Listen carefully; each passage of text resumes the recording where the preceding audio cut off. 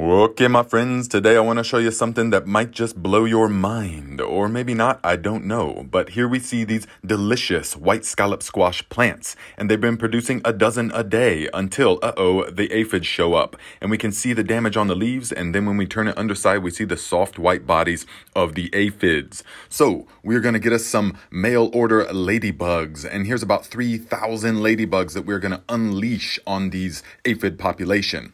And the ladybug is a voracious consumer of the aphids and all soft-bodied creatures, and contrary to popular belief, the ladybug does not eat plants, so it will not harm your plants. It is an insectivore, eating up to 50 aphids a day, my friends. So you need to get you some of these and unleash them in your garden. They will do nothing but benefit the garden, my friends. Visit the YouTube channel for more.